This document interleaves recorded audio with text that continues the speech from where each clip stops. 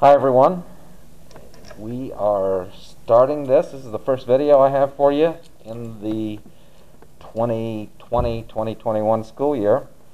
And we are starting with intervals and inequalities.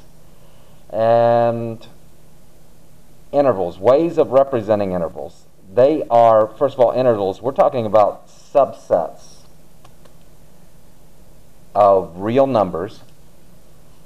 One of the ways is with an inequality. Here you got a compound inequality. X is greater than -2 and x is less than or equal to 3.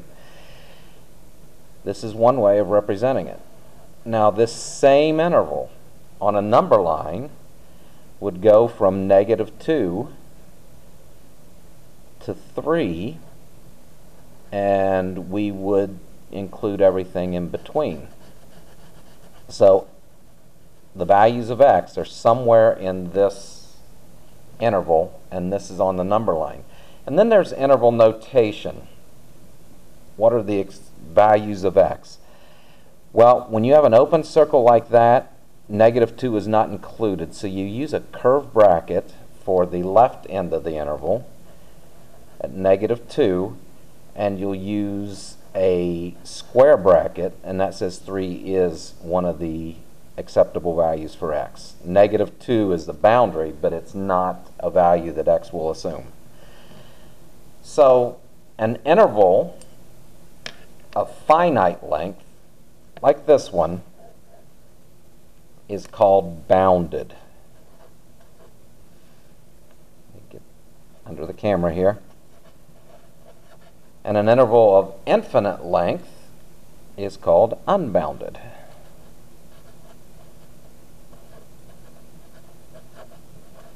All right, now let's just look at some examples where we will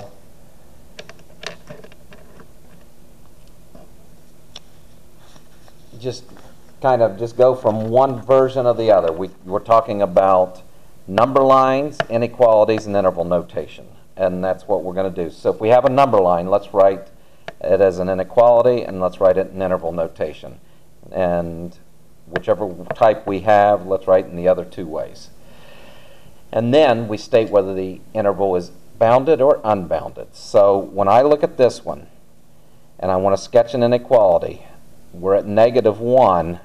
We are going to be, our values of x that can be in this interval, in this subset, will be less than -1. So there's my inequality, and my interval notation, the left end. And I'm going to use a curved bracket because you can't actually be this value. But there's no bound on the left end. It does not stop. And on the right end, there is a bound, but it's not included. So that'll get a curved bracket as well. So here's the inequality. Here's the interval notation. And then because when we looked at this, this is an infinite length. It's like a ray when you think of the geometry concepts. A ray in a line would be unbounded, and a segment would be bounded. It's something you can take a measure of. Okay. Next one, we have an inequality here. An inequality here, I should say. And let's go with the number line. If I draw the number line here, I'll go -2.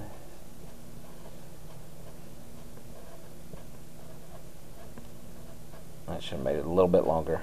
Let me just extend that. Ignore that part, please. Okay, so for our values of x, we can have -1. We cannot have -1, but that is a boundary. And we can go over here to 4, and we'll shade between them. Those are both open circles, and I left them that way deliberately. And it is also interval notation. I need a curved bracket on -1, and I need a curved bracket on 4, because those are boundaries, but they are not included as values that x can assume. And this one is bounded.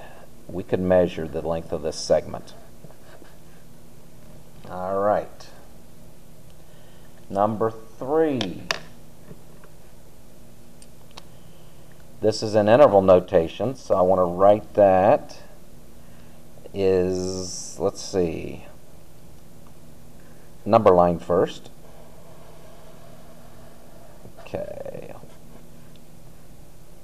Oh, I see that's positive 4. I didn't have to go out this far, but that's all right. I'll just start at 0.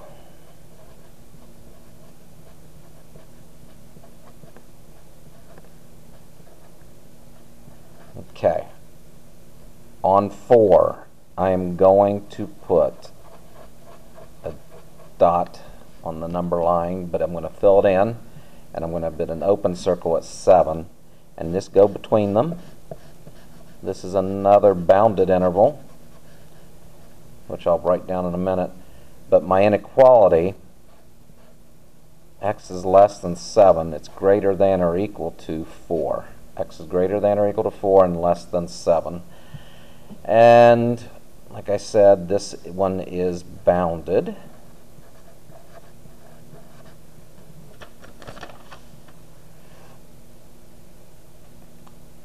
And number 4 here,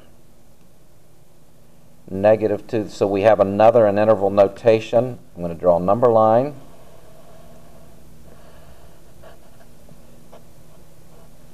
And let me go this way.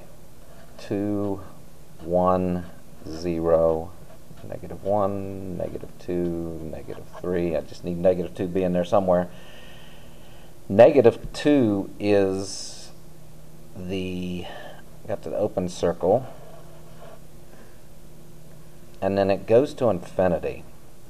So I'm going to shade this side, put a heavy arrow here, make the point bigger also. And then in, let's see, in inequality, looks to me like x is greater than -2, and this looks unbounded.